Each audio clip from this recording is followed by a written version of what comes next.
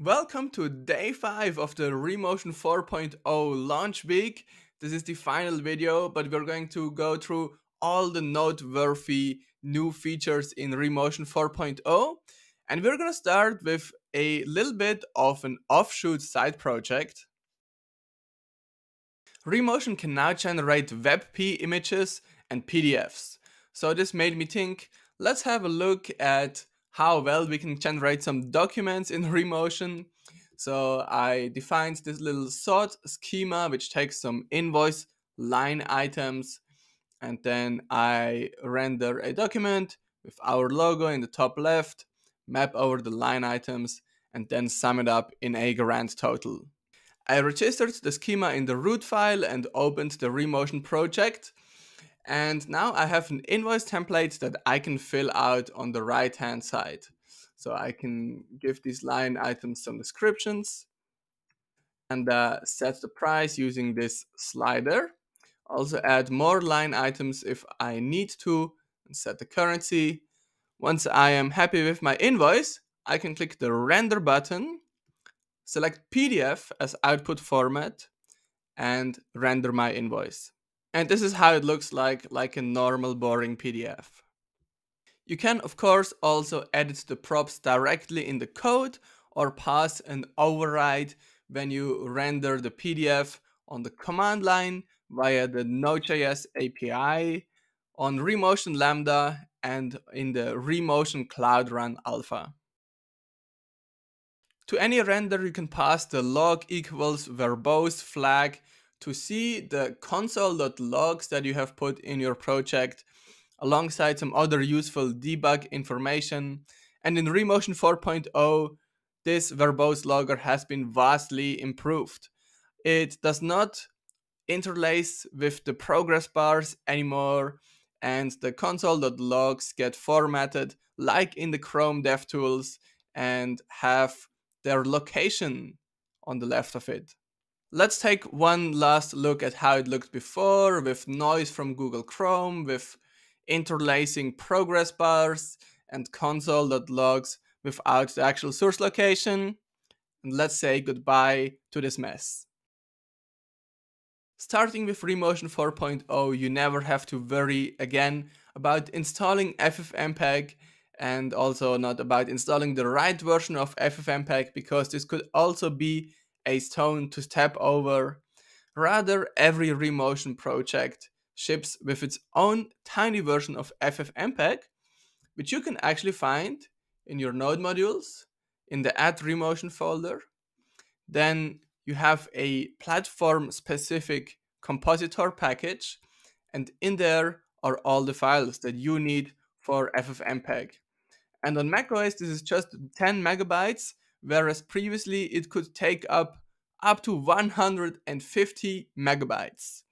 In addition to that, FFmpeg can also be used by our Rust compositor binary, which in my case is just 1.2 megabytes. You don't need FFmpeg anymore, but if you find yourself in a situation where it might be useful, then we ship the Remotion FFmpeg CLI command, which works just like normal FFmpeg.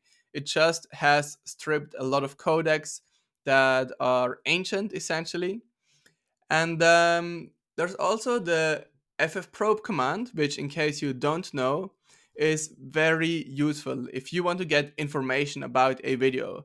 So for example, if you have a video file which has no file extension, or you suspect it has the wrong file extension, you can run ffprobe over it, and then you get all kind of information from this outputs. You get the duration and the codec. So this new architecture, of course, makes the off-thread video component much faster, since Rust can use the FFmpeg C API.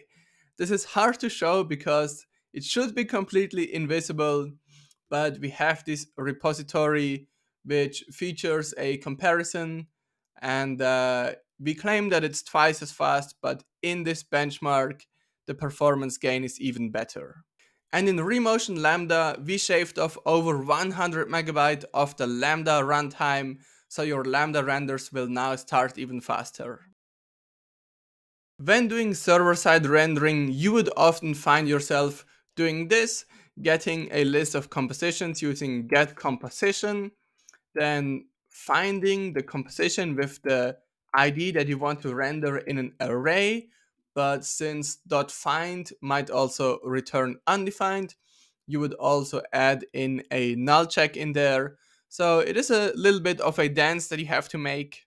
So in Remotion 4.0, you just need to call the select composition function and pass in the ID that you want to get, and the function will throw if the composition does not exist. So you can shorten your code a bit, and the other benefit is now that each composition can have a calculate metadata function. If you use the select composition API, then only the calculate metadata function of that composition will be called. Whereas if you keep using get compositions, then every calculate metadata function is being called. So whenever possible, prefer the new select composition API.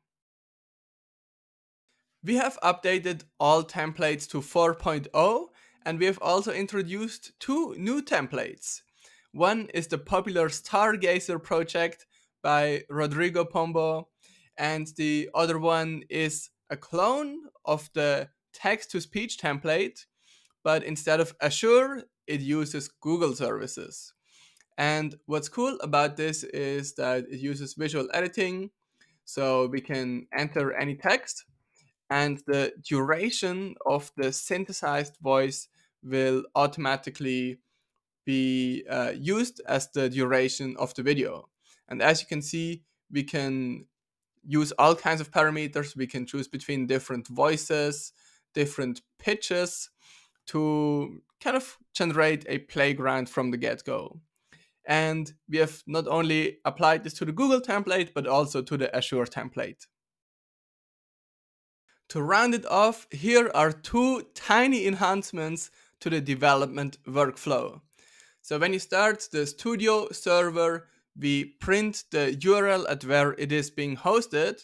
But once you have a lot of other fast refreshes or renders in the terminal, you kind of lose this and you have to scroll up a lot, and maybe you have already cleared the terminal. So now if you are closing the browser window of the Remotion Studio, we wait a tiny bit to ensure that you are not just reloading it, and then we print the URL again so that you can open it right away, and it has opened in here. And also there's this little button at the top of the Remotion Studio which allows you to open your project in VS Code or in your other default editor right from the Remotion Studio. Thanks a lot for watching the Remotion 4.0 launch week. All of these videos are also available on our brand new Remotion YouTube channel, and we are continuing to upload useful content there in the future. So please consider a subscription to our YouTube channel to help us get started, and then I hope to see you soon for another video.